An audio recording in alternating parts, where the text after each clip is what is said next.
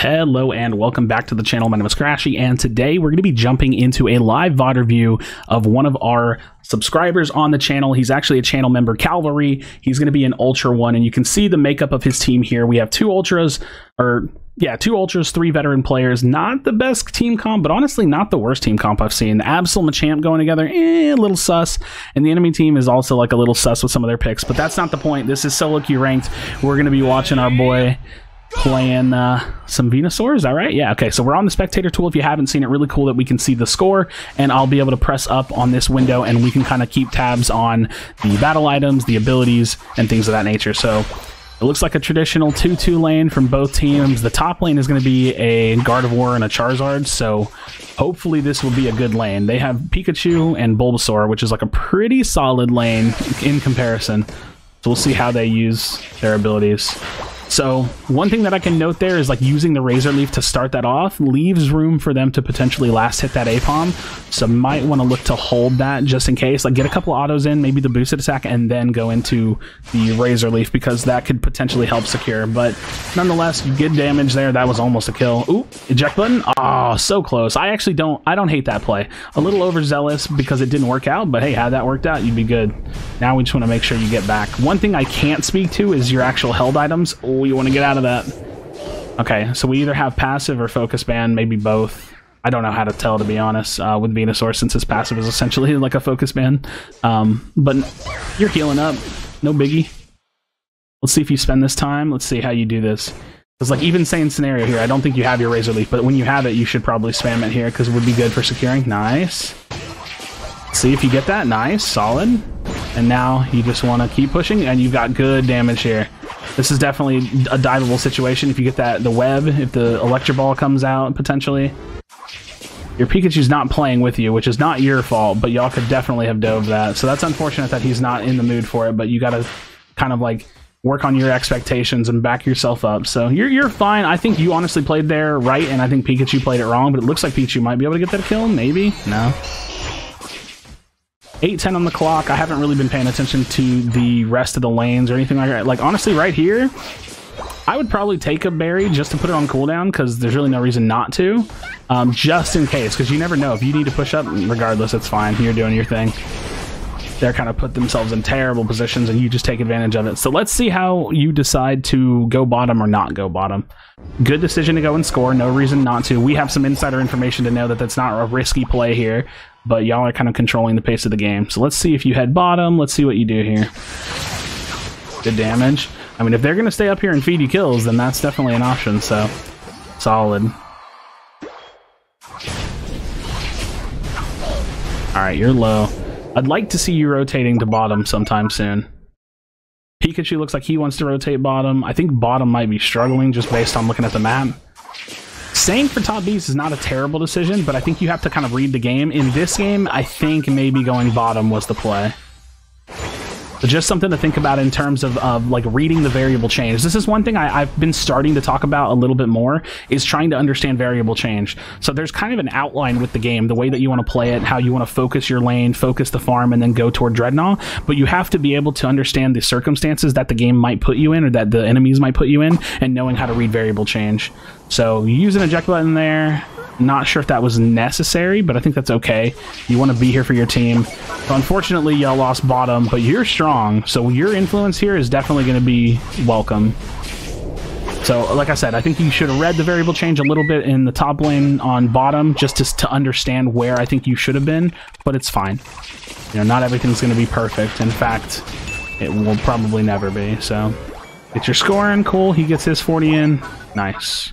And now y'all just react. At this point, they already have a ball of people top lane, so you're probably going to have to give that up, and so you probably just want to farm. 550 Bs are going to be coming up in 15 seconds, so at this point, if I was you, I would either full pinch in here, depending on... I can't move the camera in spectator mode, so depending on how this fight looks, you either full pinch in and try to hard win this fight, and then dive top lane to get turn-ins, or you stay bottom for the 550 Bs, because 550 Bs are coming up now. This is a good fight. This is a solid potential. As long as you have teammates that go with you, if you all win this, perfect decision. You break that, nice and easy. So bees are up in the bottom lane. At this point, you should just be like considering farm. Like, where do I farm? How do I farm? What's on the map for me to do? And right now, if you look at the map, there's nothing to do. The only thing to do is to chase out this kill and go for farm. The bottom side of the map is looking nice and welcoming for farm. You can see that wiggly on the map is going for y'all's bees because no one went for that. So that's a little bit of a missed opportunity. Although you are the person in top lane right now, so that's not necessarily your responsibility. Just something to think about in general for anybody that might be watching this.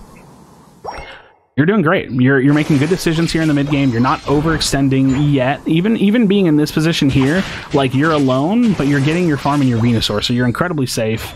You do have a timer on the map, so let's see what you do. I'd like to see you go in. You can pinch here. Perfect. You find an early pick.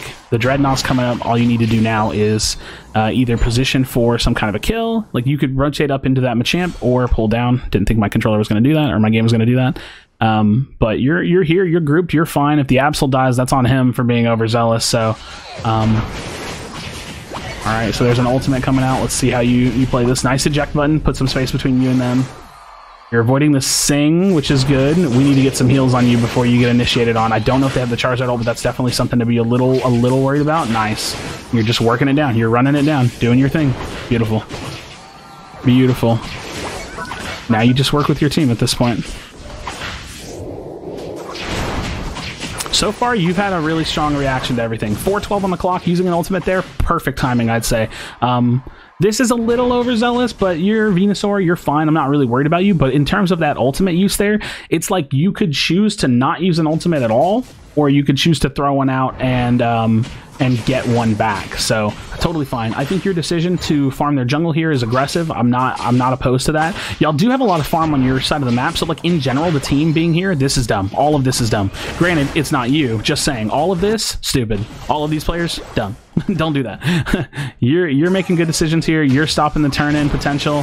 I mean, at least trying, which is, you know, the best you can do. You made a smart call to base. I think you're generally like playing better than all of your teammates. At this point, you're kind of caught in between a rock and a hard place where you don't want to let that Rotom score, but you also just have to take the beating. But your teammates followed up. You did what you needed to do. Solid. Okay, now I want to see you just hard farming everything. There's no reason to push forward. See, right here, I disagree with this. There's so much farm on your side of the map. This is the first thing that I think I've hard disagreed with right now, because there's really no reason for you to be doing this. That said, they have gotten some good turn-in to the point where y'all are behind. Absol got some good points in, and that's just a lack of covering the map from your entire team, which sucks. Also, Mamo's not moving for some reason. But at this point, yeah, you just want to be farming, and you just want to be strong, because like I said, you're not in the lead. Your teammates being overzealous in that bottom lane really, actually, I think put y'all in a losing position. But experience-wise, you've been crushing it. So all you have to do is just keep farming and yeah, keep doing your thing. All right, so the Guardy is going to get this 50 turn-in. I don't know, why is she farming instead of getting the 50 turn-in? It makes no sense. She has no idea what she's doing. There's literally no reason. She could have literally gotten 50 points, and she just chose not to. That's great. That's honestly super lucky for your team. At this point, you can't afford to die. You really don't want to die here. Okay, Mammoth's coming to help out. There's not much time for... Oh, you're probably dead. Okay, so you use an ult here, which I don't think is terrible timing. It's not the best timing. It's a little early, because it's not like you're going to turn that double kill into a free zap steal or anything, and y'all can't get this. There's no time. So we have to see how y'all play this final endgame.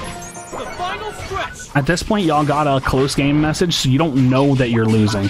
So I have to keep that in mind, and everybody watching has to keep that in mind when it comes to thinking about the decision making. So your team is doing this, which I don't hate.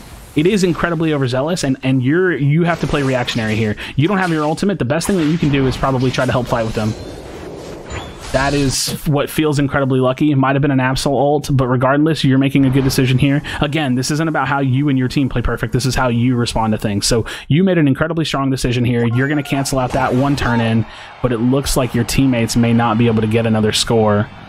So we need you to go bottom whenever you see it, and I'm hoping that you'll get your teammate to score, because for whatever reason, doesn't look like he's able to do it, because he's probably busy fighting. Who is it? Mamo just never went and turned in, so now he can't turn in, so now y'all are losing, which sucks because y'all don't know that you're losing. You got close battle again. So now we have to see how y'all make a decision, because at this point you have to make a push. You don't have a choice. So you can either bet, you can either take the gamble and 50-50 bet that you're winning, or you can try to make a play and try to win. You have one person off the field. If you lose this game, realistically, it's just unfortunate. Because you couldn't possibly know if you're winning or losing right now. And that's just the reality of the game without a scoreboard.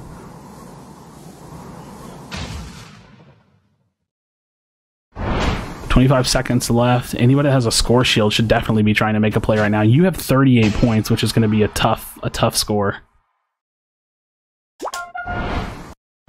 If you can make a play here, it'd be huge. It's really all you have, but if the Mammo can get a score in, come on, Mammo. They got 46 in. Can y'all get the 80? I don't know where my scoreboard went, which is terrifying to me. Y'all got the 80 in. That's win, right? Y'all win that, right? Incredibly close game. I don't know where my scoreboard went. Incredibly close.